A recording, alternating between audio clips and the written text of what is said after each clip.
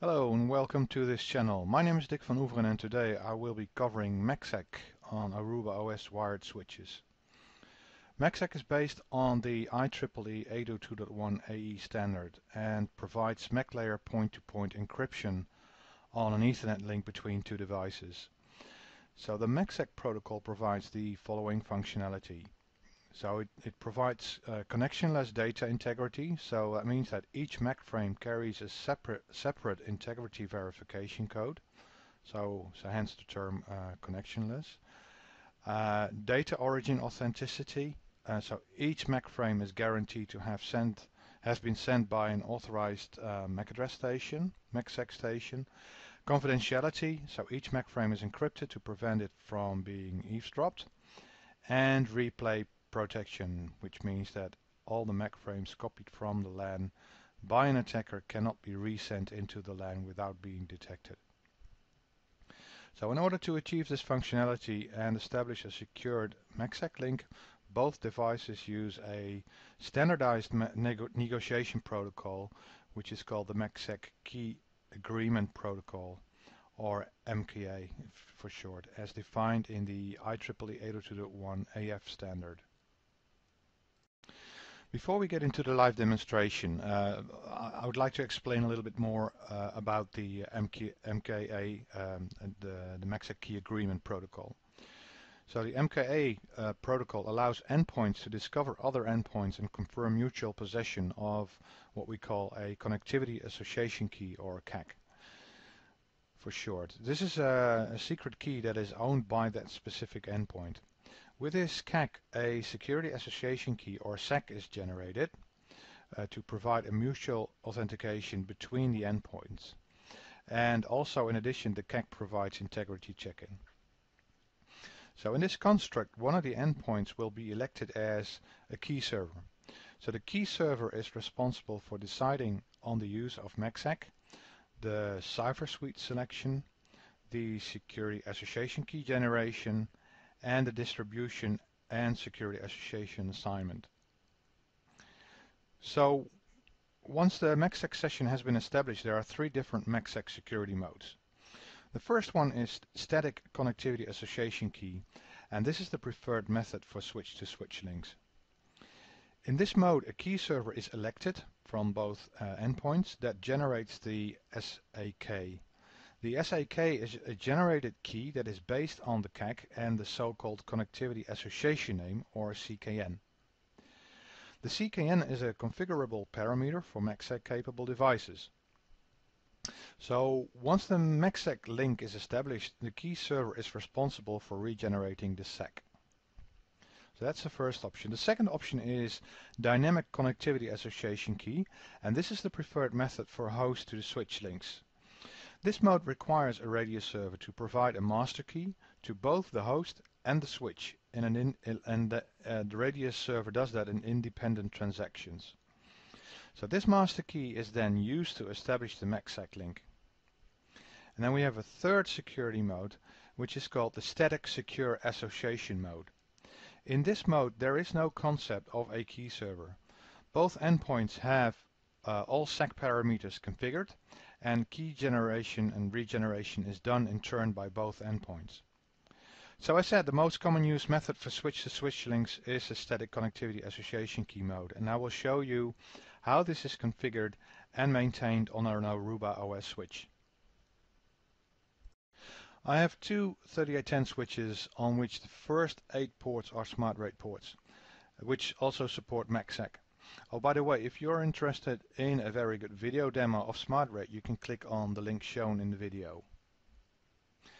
So the first step in setting up MacSec is to create a policy. So this is done with following command. So MacSec policy, and just give it a name, to bottom 3810. Okay. And then the next step is to assign a private key, so that's the CAC, and a connectivity association name, the CKN, to the policy. So the CKN should be an even number that consists of hexadecimal digits, and it can be up to 32 digits. So mode pre-shared key, and then provide the CKN first, the name first. What we'll do is we'll enter some CDEF, and then we have the CAC, which we'll do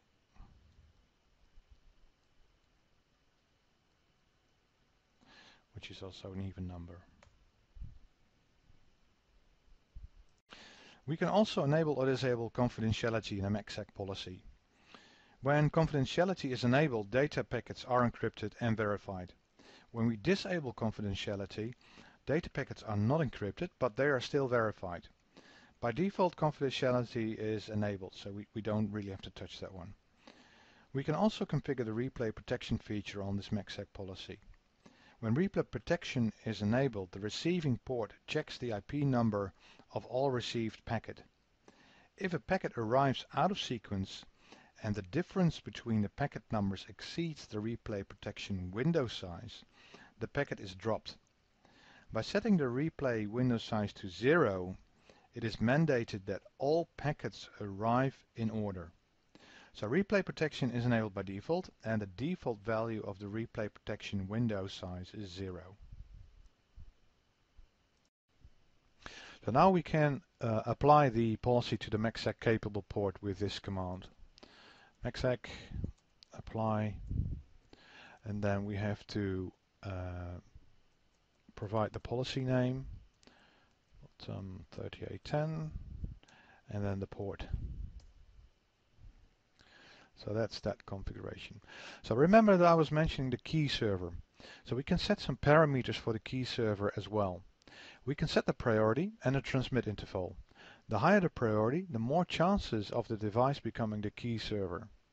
The transmit interval is for maintaining the MacSec connectivity. So let's change that setting, port access, MKA, and then we can set the key server priority and set that one to 18, and we can set the transmit interval to 4, and then we also have to provide the interface. So we have applied the MacSec policy to interface 2, so there we assign that to interface 2. Okay, so let's configure the bottom 3810 as well. So what we have to do is we have to create a policy. So that will be to the top 3810. We will set the pre-shared key CKN to this value, and the CAC as well.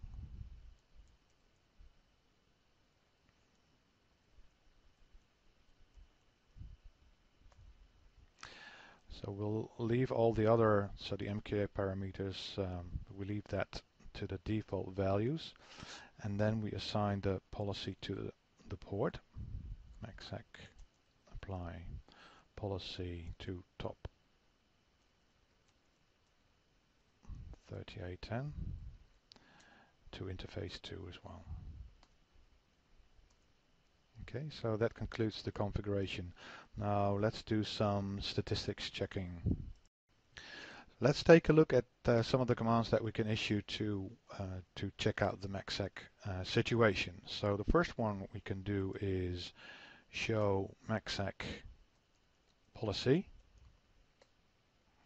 and that will give you the policy information. You can see that this one's running AOS 128-bit cipher suite. Confidentiality replay protection is on, obviously by default, and we've got the CKN and CAC number here, the CAC value. We can also check out the MacSec status, show MacSec status, and here you can see that the actually the policy has been applied to port 2 and the status is up. So MacSec is running on that port. And we can also show you some status specifically for the port. So you're getting some more information here. You can see the policy, the transmit and receive secure channels, and you can see that it is it's assigned. And another thing that we can do is we can show some statistics, MacSec statistics for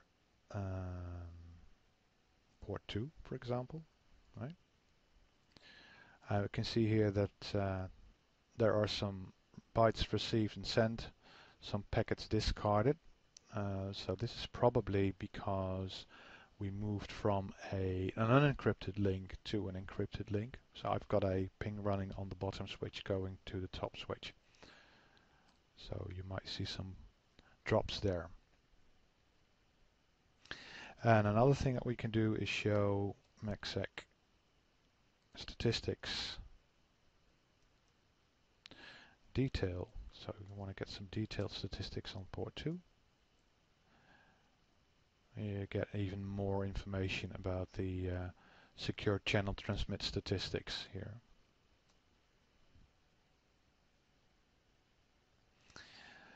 Another thing that we can do for the MKA protocol, so what we can do is show port access and then was it MKA status?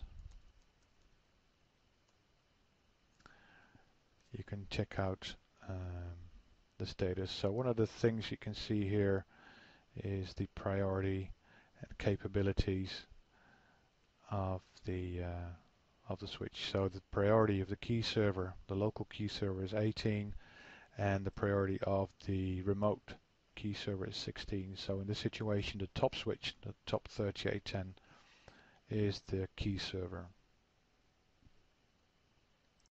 So as you can see in this video, it's very easy to set up MacSec on the Aruba OS switches. I hope that you liked the video. If you do, hit the like button, or if you have any feedback, feel free to let us know. Thanks for watching, and be on the lookout for more great videos on this channel. Bye.